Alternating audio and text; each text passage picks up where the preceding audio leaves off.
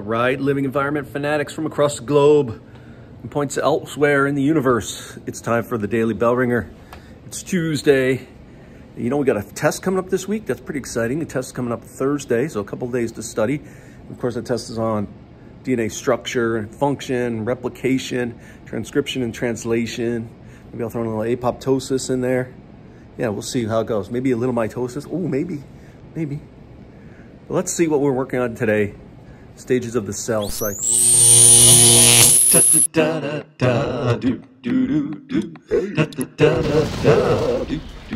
All right. Hey now. Mr. Kovacs class. It's Mr. Kovacs class. You might learn a ton. It's Mr. Kovacs class. It's interesting too. It's Mr. Kovacs class. And he's super cool. It's Mr. Kovacs class. Ah, yes, the cell cycle. It's the life cycle of cells. And I've taught you the hand signals. Let's redo those here today, right? Remember the first signal is just a fist. That's interphase. That's G1. Cell's living its best life, growing and developing. And it gets the signal and it replicates S phase. Okay, S phase. G1, S. Then it goes into G2, which is a little more growth and development before, except for mitosis, which starts with prophase.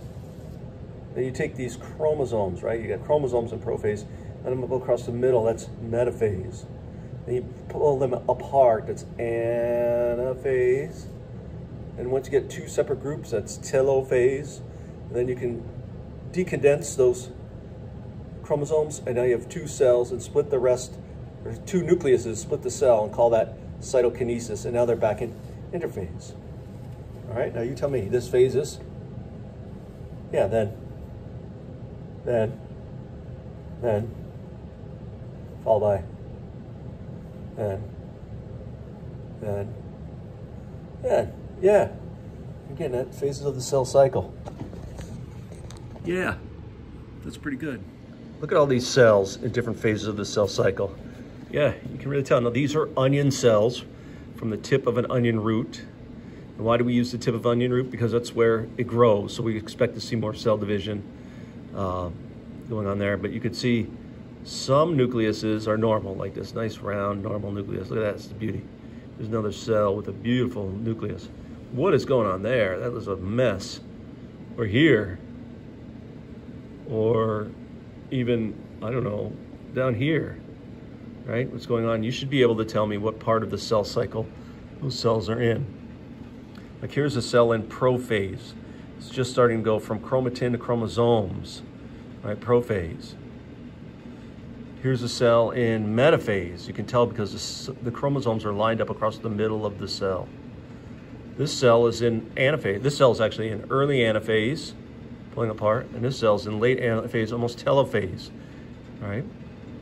Yeah, all the different phases are represented here. Here's a cell that's in telophase. Got two nucleuses in the same cell. There's a late prophase. There's an early prophase. What else can we find in here? Early anaphase. There's another prophase. Metaphase. I think we did that one already. Yeah, here's a cytokinetic cell, cytokinesis. You can see two little nucleuses and it's just building the new cell wall.